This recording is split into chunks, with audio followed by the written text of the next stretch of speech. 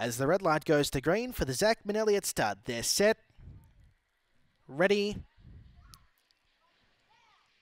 and racing. Dozick and Browse left out cleanly with Shadow Manelli, who will lead into the first corner from Dozick and Browse. Weekend 2, Forge Manelli, Lee Ravia and Global Plan. So past the return gate in front at Shadow Manelli. Skips clear out by 3 on Weekend 2. Then followed by Forge Manelli. Dozick and Browse just got checked from Lee Ravia. Last Global Plan.